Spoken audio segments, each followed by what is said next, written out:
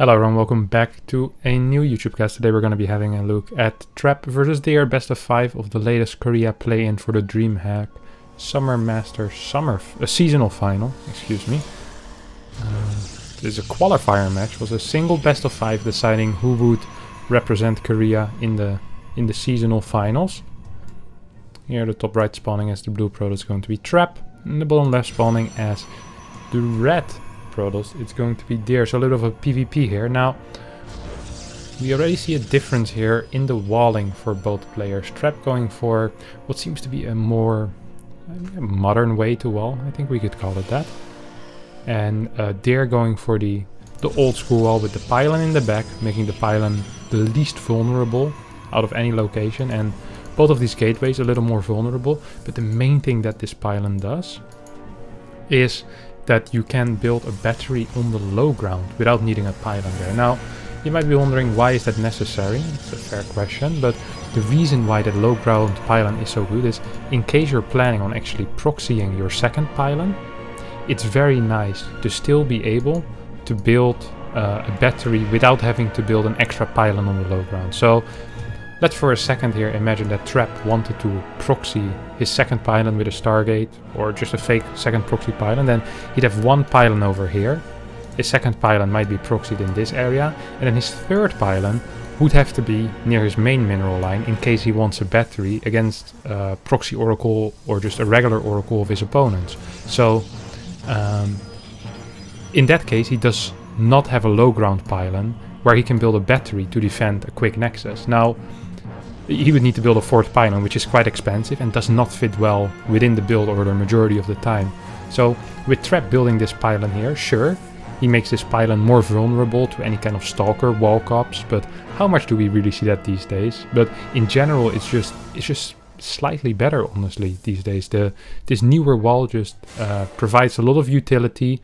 Cybercore is still in a safe position, just like Deer Cybercore is in a safe position, and perhaps this gateway is even in a slightly safer position, and this gateway probably can't be attacked either. So perhaps versus a proxy robo this also is a better wall, but I'm not entirely sure of that. We see that pylon coming into play immediately.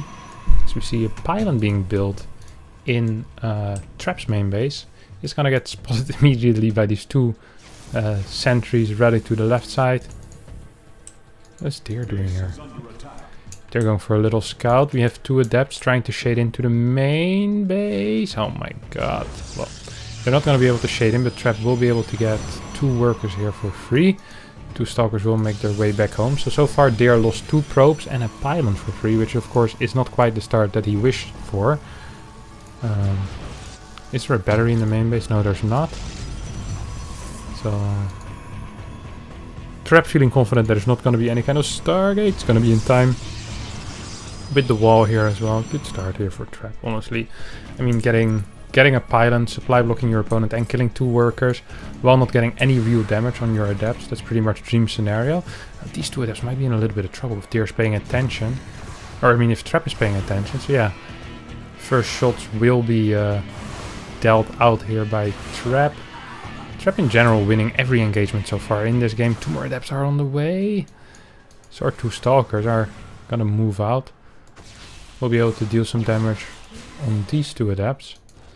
What kind of techs do we have here? We have a forge and a robo. Nothing has been produced from this robo yet, but +1 is on the way. The other hand, we have a robotics facility coming out of Deer as well, who's down 5 workers already. And it's kind of a big deal in PvP. But it's important to be able to kill your opponent with just slightly more units. Just a lot of the time, games still revolve around these 8-gate pushes onto third bases. That could be a big thing here. Trap opening up with a prism. Does have 4 adepts out on the map already as well. So these 4 adepts could deal a lot of damage. I mean, there's 4 sentries out. And adepts, of course, do one-shot sentries. Unless you use a guardian shield. In that case, you do need a 5th shot. If you have 4 sentries and a battery, a lot of the time, good things will happen. Will guardian shield be used? Yeah, so you see, requires 1 more shot here. Now, staggered shots will clear out 2. I think at least this sentry will fall right now. A little bit of missed target fire, but 4 adepts for 3 sentries. That's a worthwhile trade. No more scouting for Deer here. And even any kind of push that he might have had planned with these sentries will now be pretty much useless. They're realizing that there's a prism coming out. I'm not sure how he noticed, but this is a very interesting movement. Wow, it's gonna be able to find it perfectly. Oh my man, quick reaction there by Trap. Totally on top of that control with that warp prism.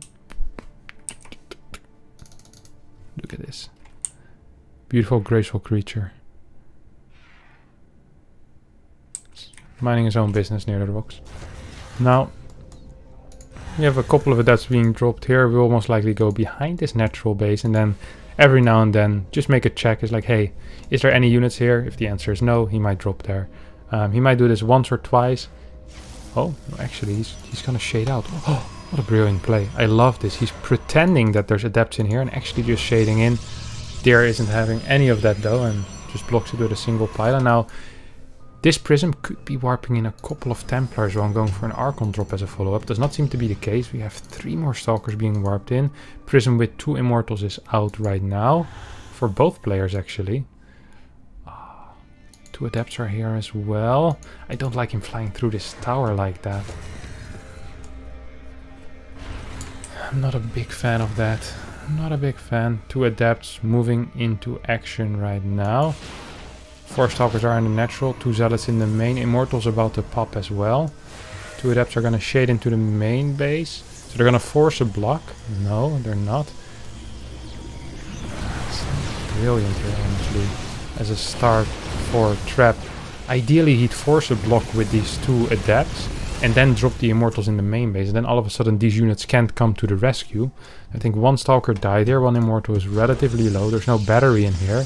None of these buildings are full walling, so that is good. But this is a single pylon powering, I don't know, like 60% of all the buildings that Deer has. So +2 and this robotics facility will be empowered.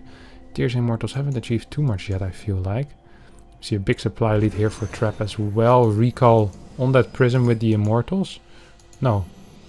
Wait, what did he recall? I'm not quite sure. I think 2 Stalkers not going to be enough to stop 2 Immortals. 1 Immortal. Oh my god. Just out of range now. We have this move out here coming from Trap. There is 1 battery, not in a great position. Second battery is going to be in a better position. +2 is about to finish up for Trap. Trap's going to have a very powerful +2 timing here, which... Ooh, I'd be a little bit afraid of if I was there. This is still those 2 base timings that if you don't have a battery ready, these can be really difficult to stop. No 3rd base for either player. We might have a drop into the main base though. 2 hallucinated Archons. We have battery overcharge available. And here comes Trap with +2 against +1. Battery overcharge being utilized almost immediately. There is a prism here as well to assist here for Deer. The start of this fight seems pretty good. Oh, does not pick up one of the Archons. Very sloppy play. Is fighting outside of battery range. At least the 1 battery still has energy. A little bit of a move command as well. Not the tightest micro here by Deer, who had a good start of the fight, but with +2 against +1. No detection against 2 hallucinated Archons. Just a general supply lead here for Trap. It does not seem to be enough as Trap takes game number 1 in this best of 5 for the qualifier of the seasonal finals. Let's head into game number 2. Alright, game number 2 between Trap and Deer. We see Deer actually doing the similar pylon placement as Trap did in game number 1, so Deer learning very quickly within a series. Like, hey, wait a second, that looks way cooler than what I'm currently doing. It is kind of new school, but it works. It's a weird green glow around his neck. It's almost like it's some toxic wasteland or something like that. Oh, they both have it. That's odd.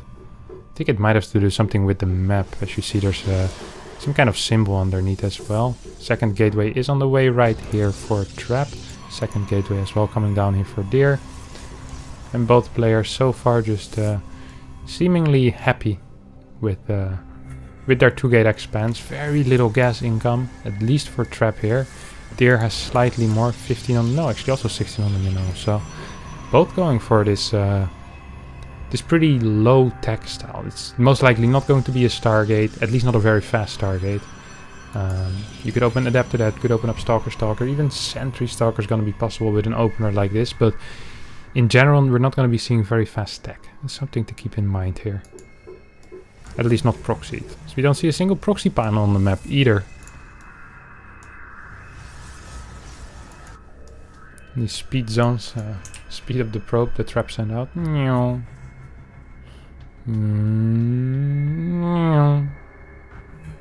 that new was a little too fast. Sadly also a map where there's not a single critter or random animal walking around that is possible to kill. So you have the probe coming in, sees a pylon, it's like, well, did I make the whole trip for this? No, says there. If you wait a couple more seconds, I can show you another trick. But Trap knows what the trick is, and he's not a massive fan of the disappearance act. So he moves back with his own probe. 2 adepts do pop out here for deer. Just 2 more adepts on the way. Okay, this is a cool build order matchup here. We're gonna most likely be seeing the 8 adept robo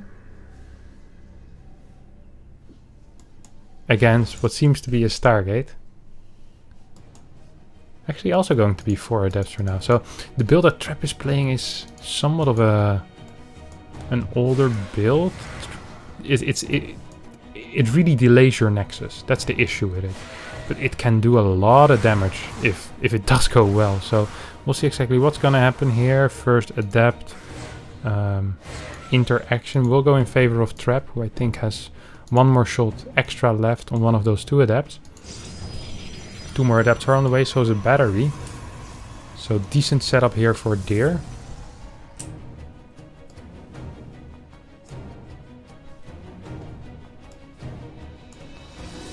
I mean, he's ready for everything. He's gonna have 2 more adepts once these adepts hit. There's 2 more on the way as well here for Trap. But you see, the Nexus timing of Trap is so much later because he also got that tech before the Nexus and Deer didn't. So in theory, if Deer doesn't lose any probes, he's gonna be in a pretty fine spot.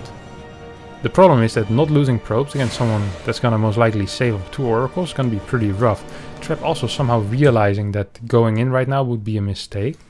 Instead, it's gonna wait for his oracle to arrive. Oracle will not see any of these adepts moving out, so that might be an issue for him. We have the first 4 adepts coming in. Oh my god, blocked just in time. Oracle decides to go home. 2 adepts spot everything. I like the gateway. A lot of people will build a battery here or a pylon, but they would just die against those 8 adepts very rapidly. Now 2 oracles are moving back home. 27 works against 26. This pylon is going down fast as well. 8 adepts do a lot of damage, I can assure you that. A secondary wall. Is this a hole? No, this is not a gap. It looks like a gap though, doesn't it? But it ain't. And a bunch of adepts did end up dying here. On the other side of the map we have at least some adepts going down. So 4 adepts have gone down on Trap side. Oh, all of a sudden there's 4 adepts in the main base of Deer, and that's a real issue. Battery is healing a fair amount, doing a good job so far actually. I don't think a single probe has gone down. Poor target fire honestly by Trap as well. He only gets 2 probes so far. I feel like he's done so many shots already. Battery is empty, so this one adept might be able to get 1 more. No. Only 5 kills for 4 adepts, but Deer wasn't really producing workers during all of this. So still gonna be down 6 workers. Now there's 2 oracles still on the map which do need to be dealt with eventually. The way to deal with oracles is obviously not 2 sentries in a base with a battery without any energy. How much energy is there on these oracles? Well, not quite enough to truly commit. But I don't think he even needs to do too much damage. There's 3 more adepts out on the map right now, which could be annoying if they manage to shade into a main base. There's no probe on hold position as I say that. Here it comes. 4 sentries will be able to save this main base. So we see the oracles hunting for probes. Get 1, get 2. We'll be going for 3, 4, 5. 3, 4, a lot of probes going down here. Pulling the probes to deal with these adepts. 11 workers go down so far. Both oracles still alive. So 3 adepts for 11 workers. Now that's usually a good trade. These oracles are empty at this point. And I think the only thing Deer can truly do at this point is a prism attack, which he is gonna go for. And there is 3 gates already out. 4th gate is on the way as well. Twilight Council starting. I think Trap is misreading this. Why is he on the map? As long as Trap survives right now, he's gonna be in a fantastic position. I mean, this is as all in as it gets here. From Deer, Phoenix on the way, another Immortal. No battery yet. I wouldn't mind a battery here, honestly. I kinda like if he would try to hold the ramp. Decides not to. Just moves back. Gonna try to defend up here. Oh no, starts pushing him away from... I mean, Trap just has a better army, better eco, more map control. I wouldn't mind if these oracles would go across the map again. Is there still... Oh, I guess one oracle did end up going down. Not sure how. This does not end up finishing. Here comes Deer. There's a lot of force field, so Trap needs to be a little bit careful at least. Blink is on the way right now. Or Twilight is on the way for Deer as well, who I don't actually think wants to commit too much over here. As fighting against Immortals does not really seem to be the answer, or not the remedy to him being behind. Taking a very poor fight. Decent force fields from both sides, with Prism of course neglecting a lot of that. Phoenix will be able to take down this Prism as well. Immortals pushing forward, will be able to be used in the Prism here, and probably can cut off some of these angles. I mean, one Stalker does get lifted, goes down. I think we're gonna see at least 2 more Stalkers going down at this point. Oh yes, we do. Just need to be a little bit careful with the Prism, as it does end up falling. One more Stalker does get lifted. Immortals just push forward, and I think at this point Trap's like, oh, it's nice and all what you did over there, but what do you have at home, my friend? I have Glaives on the way, I have another Prism on the way. Gateway count is in favor of Trap as well. He has more gases, more probes, but most importantly a way bigger army, and there's no real defender's advantage here for Deer, as batteries go down. Trap wins game number 1, putting himself on match point. Game number 3 between Trap and Deer, being played on Everdream here. Trap up 2-0. Deer needs to win this game. Let's see what his plan is to take back what is his. Well, to hopefully take this series. We see Deer move into a direction that is not his opponent's main base, which is always important to see, because then we might have some type of proxy over here. Now, this location, this is reminiscent of a proxy robo location, and on the other hand we have Trap, which what seems to me either a Stargate or just a regular proxy pylon. So I'm curious to see what we're gonna be doing here, being Deer. Scouts any close by Stargate locations. Starts moving further away. Cybercore is about to finish up, and then we're gonna see what tech he decides on. I love this probe movement by Deer here. Yes, this is a proxy robo location, of course. And we have an adapt opener here coming out of Trap. As a Protoss player, seeing an adapt opener without any proxy is absolutely lovely when you're proxy roboing, because it means that their defense is gonna suck. The first 2 adepts don't do anything. They don't give him any map control, makes it difficult for him to scout. They're fully walling inside this, just inside walling this probe, which, you know, I'm not completely opposed against here. Gets a free kill. First Immortal will start popping out soon, and we see Adept into Nexus. Now, this is a little bit risky, because this is the same build that Deer did last game actually, and now we're gonna see if Trap can defend against what is the hardest build to defend against. And this is not a safe build usually, what Trap is doing here. This is not a build where you go like, okay, this is safe against proxy robo, because really all you have is adepts. We have 4 Stalkers out on the map, or 3 Stalkers on the map. Oh, he's gonna go into a Sentry rather than a 4th Stalker. Huh, I haven't seen that before. That usually is considered a mistake. Now we see the 4 adepts are moving out across the map. We see the Prism is on the way here for Deer as well. Is there any tech coming out of Trap? No. Is he getting a battery? No, neither. He's not getting anything so far. 4 adepts are shading forward. We'll be able to start fighting against these Stalkers. I mean, that's a nice start. We'll be able to get 1 Stalker at least. Tries to shade in as well. Sees the complete lack of a Nexus. This should basically be a big indicator that it is a proxy robo or some kind of 3-gate play. We have 2 more adepts making their way across the map. We'll join up with the first 3. Gonna try either trading or some kind of semi-base trade over here. Robo is on the way for Trap, who is getting 2 batteries at this point. Stops us 27 workers. So a lot of gas in the bank. I wouldn't mind if he pulls out a couple of workers out of gas. 5 adepts are being teleported home at this point. Do we have enough energy for a chrono boost and battery overcharge? Yes, we do. 100 energy in the bank here for a trap. Why does he have so little units? Why does Deer have nothing here?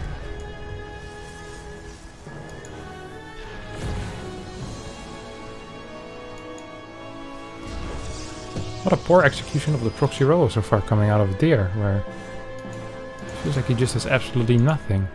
No Robo Bay as a follow-up yet either, which is generally considered a mistake. Against a Robo defense since the new patch, you can't really break the guy who has a Robo defense. You need to do something with Disruptor, with drops, that kind of shenanigans, and we're not seeing any of that. 2 more adapts are being warped in for Deer. He's going to be walking into a little bit of a supply block. I wonder what Trap is thinking right now. I'd be very confused if I was Trap. Does he have a Prism yet? No, no Prism out. Second Immortal is on the way as well. Let's see how this will end up going. But this is not looking too hot for Deer here, honestly. So he just has less units. I mean, he has 1 extra Immortal and the Prism is going to be big, but so is the battery with the overcharge. I mean, there's 3 batteries and then plus an overcharge, which basically counts as 5 batteries. So just imagine if there was 8 batteries here. This fight isn't looking all that hot. Decent force fields, good start of the fight here for Deer. Now this is usually where the Disruptor comes into play, where you can really drive your opponent a bit back and then start focusing down these batteries, especially in the new patch. Gonna try the CEO, force field in the main base. Does it decent force field, I guess. 1 Immortal does get shut out, as well as a couple of other gateway units. We're gonna need to see the overcharge being used pretty soon here. First Immortal might fall otherwise. Oh, sloppy force field coming out of Deer here, honestly. Loves the Immortals not even fully firing all the time. Battery overcharge putting in absolute work. It's a lot of healing. I wish we could see how much a single battery has healed over the course of a game. Because this guy is gonna be a lot of shields that have been healed by this fella. Prism now does end up finishing, and Trap is like, okay, if there's 2 Immortals in my main, that means you don't have enough Immortals on the low ground. Might be a slight overestimation of his position.